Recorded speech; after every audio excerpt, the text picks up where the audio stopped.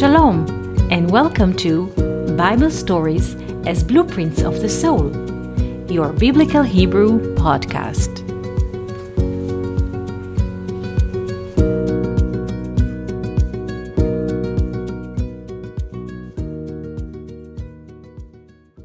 Shalom, and welcome to our Biblical Hebrew podcast. Today I wish to speak to you about the term Lechem Hapanim. Lechem Hapanim. In English, showbread. Unlike in English, that a showbread has one dimension, when we say this term or think about it, in Hebrew it has various dimensions. The word panim in Hebrew means face. When Facebook was known in the world and it came to Hebrew speakers, everybody was laughing about the name Facebook because they translate it into Hebrew and they say Sefer HaPanim. Sefer HaPanim. This is how they call it. So first meaning of panim, the word panim, is face. Not just face, human face, but even face. When you want to describe the landscape, in Hebrew we say pnei haaretz, the face of the country. It has multi-layered meaning, the word face. Also an aspect. The same letters of the word panim with a different pronunciation give us the term pnim. Pnim, inner or interior. A person who is interior designer, in Hebrew we say me'atzev pnim. Me'atzev pnim. So, what did we learn so far? That the word panim means face, aspect, general description, pnei haaretz, and also the word pnim means inner or interior. So before we come to discuss about the term lechem hapanim, we see that the word panim or pnim has various dimensions. In the sources we find why this bread was named lechem hapanim, because this bread, when it was on the table, it used to turn lifnot poneh. It used to turn everybody's equally, meaning it was round.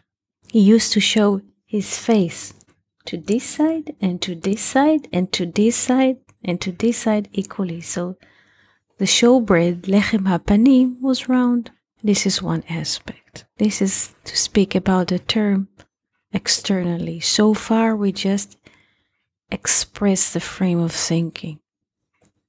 But when we come to abstract, we have to go to another dimension, to the dimension of letters and numbers. The word panim is written in 4 letters: Pei, Nun, Yod, Mem Sofit. The letter Pei equals 80. The letter Nun equals 50.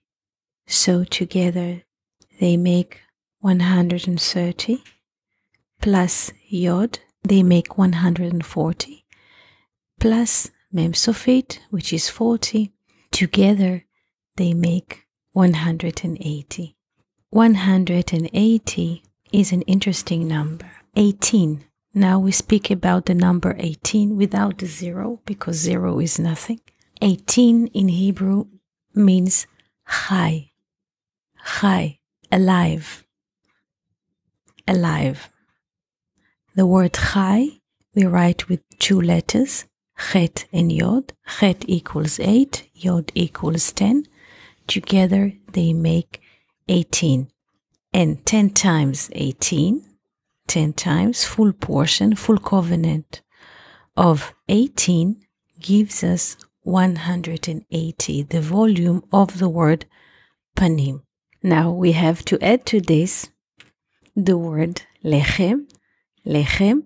The word lechem is written in Hebrew with 3 letters, Lamed, Chet, Mem Sofit. Lamed equals 30, Chet equals 8, together they make 38, plus Mem Sofit, which is 40, together they make 78.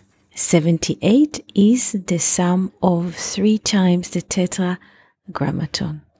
1 Tetragrammaton is 26, Yod, Hey, Vav, Hey is 26. 3 times the Tetragrammaton is 78. So, what is the meaning of this term Lechem Hapanim?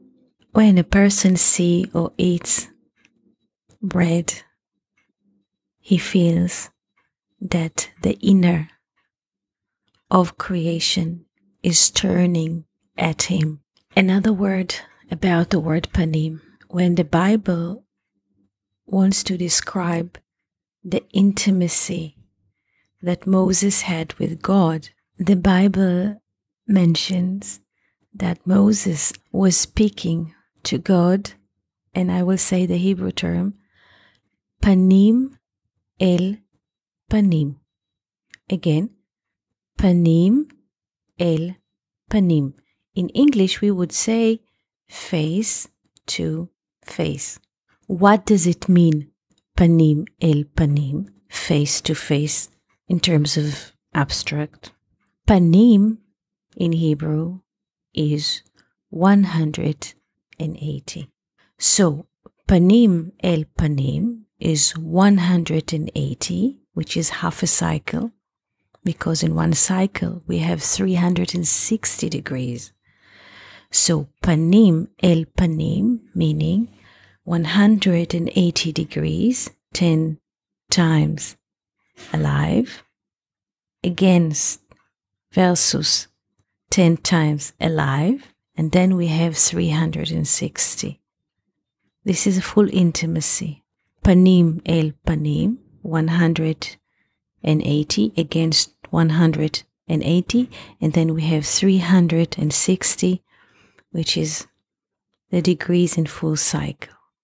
Another meaning of the term face to face, panim el panim, is not just panim, face to face, but pnim el pnim. The inner of Moses speaks to inner of God. And then we have a full intimacy, the top relation that any of us can get. So I hope this topic was not too complex to follow. If you have more questions, please write to us. Wishing you a beautiful day, wonderful year, and infinite love. Thank you for listening to Bible Stories as Blueprints of the Soul. We hope that you enjoyed this episode. If you have any questions, comments, or would like to hear more about a certain topic, just write us an email to hebrew@learnoutlive.com. We are always happy to hear from you. For more episodes, videos, and articles like this, please visit our website at hebrew.learnoutlive.com. We also would like to invite you to join our live classes. Just search for Online College of Biblical Hebrew on Facebook and start learning now with students from all over the world. Koltuv and Shalom.